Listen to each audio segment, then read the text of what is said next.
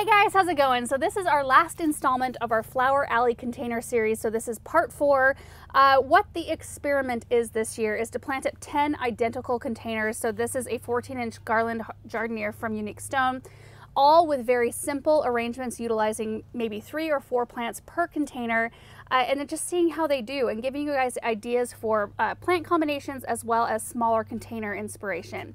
It was kind of funny. I was trying to find, since we've already planted 7 of the containers, I was trying to find the last 3 of my pots, and I could only find 1 in the barn, and I thought, what in the world, where did the other 2 containers go? I swear I ordered 10 of them. And Erin had to remind me that I had already planted them in another arrangement this spring. And so I wanted to show you this plant really quick before I take them out. And I had intended on, when I planted these up, removing this plant and putting it in my garden. So this is not a big deal. It's what needs to happen because I had these in full sun and it's going to be 102 degrees here in a couple of days. So I need to make sure to get these in a place that's a little bit more protected, but this plant is so glorious. This is an I Spy hopscotch heucherella. And I don't think I've ever seen one that looks quite this magnificent. I mean, so uniform, so beautifully colored, and so full of creamy colored blooms.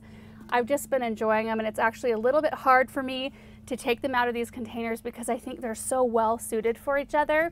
But I think that we will have fun seeing these other flowers in these containers as well. So what I do to take them apart, I may as well just do that since I've got to do it for the video. I'm kind of feeling in here, they've been in here since early spring, so I don't expect them to be super rooted in.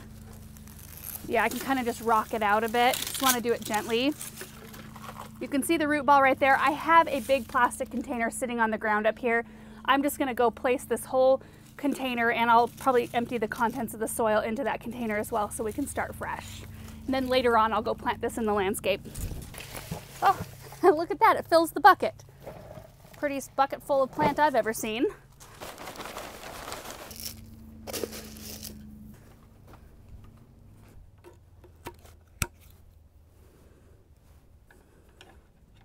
I did want to mention that all of these arrangements I've put together previously and today are for a sunny location because I am lining them all up together. They are all connected to the same drip system. We are trying an experiment this year and using the 1/4-inch drip tubing that has emitters. This one has emitters every 6 inches, and there's 5 emitters per pot. So that's what we're trying out. Every pot is the same. So these are the plants right here for this container, and I think this is a really interesting mix. So we have the Suncredible sunflower right here, which I grew last year. In the landscape, they get pretty good size. Like they were about here on me, but they'll grow anywhere from 24 usually to 48 inches tall. I'm thinking in a container this size, I'm thinking it will stay a lot smaller because I am restricting the root growth of the plant and the size in which it can grow because it will be competing with other plants. And then I'm going to be using a Wicked Witch coleus, kind of the same thing on that. It will range anywhere, I can't remember, 20 some inches, 24 to 36 inches. So I'm imagining this one's going to stay on the smaller side as well. Plus this one's very easy to size control. And then we've got a lemon coral sedum. And I think it's just a really beautiful, clean mix. So let's put the lemon coral sedum in first. We're going to plant front to back because it's easier when I'm standing back here. This is such an amazing plant. I find that lemon coral versus other sedums, like, you know, you find a perennial version that looks fairly similar to this. It's not quite as a clean of a yellow. It's got a little more orange in it, but this one can handle a lot more adversity in terms of receiving more water. It can take a little bit more shade, I've found. So I've really enjoyed that. All right, next one is our coleus. This is Wicked Witch. I think this one's new this year. Like I was able to grow it last year, had great luck with it, both in containers and in the landscape. Make sure to pack in soil all the way around its root balls. Don't want to leave any air pockets in there. And then our last one is the Suncredible Yellow. And these will bloom and bloom and bloom without needing to be deadheaded. I didn't deadhead a single bloom off of my Suncredibles last year, and they just performed phenomenally. And I couldn't even really tell because the spent blooms kind of just disappear because they get so loaded with blooms you can't even notice. You're distracted by how pretty the blooms, the more fresh blooms look. Okay, so the second container is all ready to roll. I'm using 4 plants in this one. 3, well, all 4 of which want to get fairly good size. So I'm interested to see how this one does throughout the season. I think it's going to be really pretty. So the first one here, this is an Angel Face Super Blue Angelonia. Grows 30 to 40 inches tall. Again, I don't know how tall this will actually grow in this container, and that's part of the experiment this year. I mean, usually in a container like this, I would put like 5 at least plants, maybe 6. So the fact that I'm only putting 4 in is kind of a strange thing for me. So I think my next plant I'm going to put in is the Diamond Mountain Euphorbia. And this is the largest of the 3 euphorbias, and it wants to grow a couple feet tall, maybe even a little bit bigger. I'm going to be planting some of these in the landscape as well in the moon garden this year, so I think it'll be fun to see what it does in the container versus in the landscape. And I tried it out last year and it did great. So I think this will be a really pretty kind of cloudy look coming up from behind. I think I'm going to put it right behind the Wicked Witch Coleus. Be a really nice contrast. That's really pretty. Oh, okay. I know I'm going to have to size control this one a little bit because it wants to get about as big as the Euphorbia, but that's easy to do with a Coleus. You can maintain size by just popping off, branches as they grow, and then it still maintains its really nice shape, which is handy. May have put a little too much soil in this container. And the last one for this container is the Sparkling Amethyst Superbena.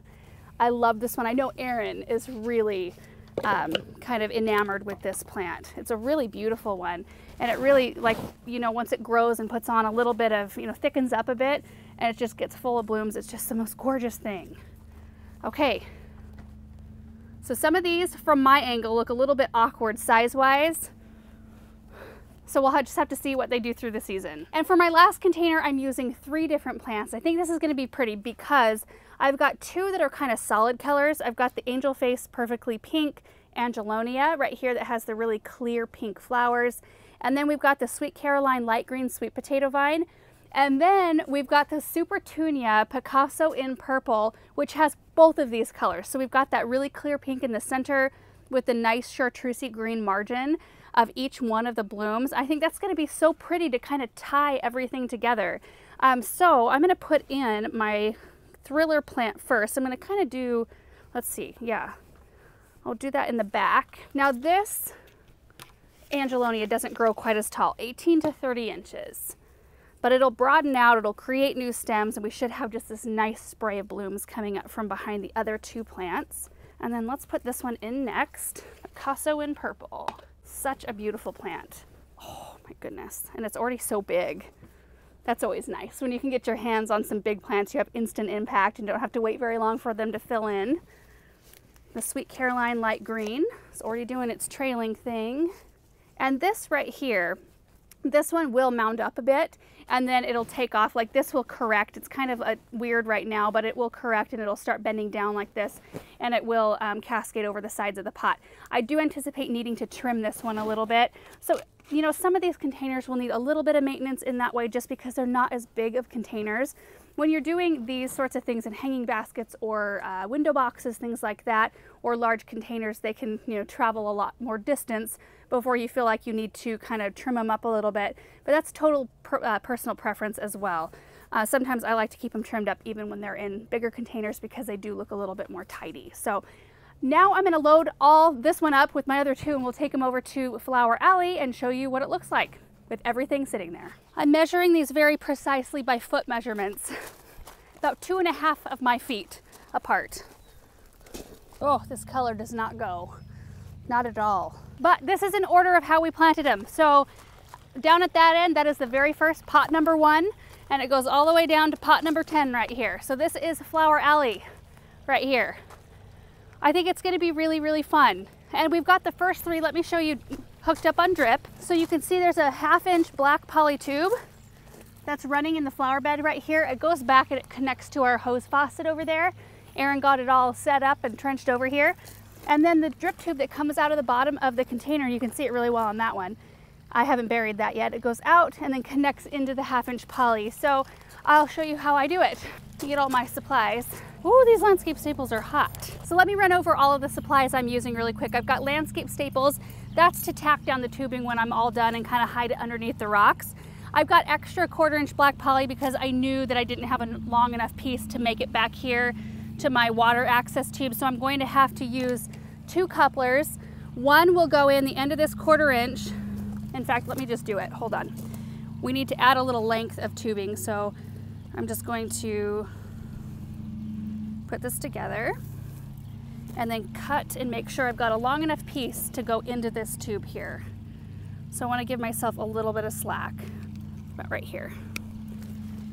And then our second coupler, I'm not going to attach it to this yet. What I'm going to do, this is a punching tool. This will help me punch a hole into this tubing. This is the really thick, it's called 1/2-inch Centennial drip tubing, and it's like professional grade black poly, and it's really thick. So there's no way I could pop this coupler into that tubing by hand. I have to use a punching tool. So let me do that. It's going to take some muscle, so I'm going to have to get kind of contorted here. Just slip it over the tube. And, oh, boy, that made me look strong. It was a lot harder the other day. And then to get it in the tube, I'm using a 3/8-inch nut driver. Check this out, because this just fits right down in there. And that way I can just pop it in without having to just murder my fingers in the process. And then I will attach the 1/4-inch strip tubing. And that's how I do it. Then we're gonna hide this tube, just ever so slightly. That's what the landscape staples are for. Like that, and then give it one of these. If one tried, you could really unearth that easily, but this is temporary. We're not gonna probably have these containers here next year. We'll probably do something different with them, but that's essentially how we're gonna do it on the rest of these. I still have to hook up pots number 5, 6, 7, 8, 9, and 10. So anyway, that's it for this video. We're gonna be giving you progress updates throughout the season. We'll show you how everything's doing, how it's progressing, and whether or not these combinations are working together. There are a few plants that I am interested in seeing, like the coleus. The Wicked Witch and the Golden Dreams coleus both are in the Color Blaze series, which they say they can take full sun. And I kind of put them to the test last year, but these are in sun 24/7, like all day long.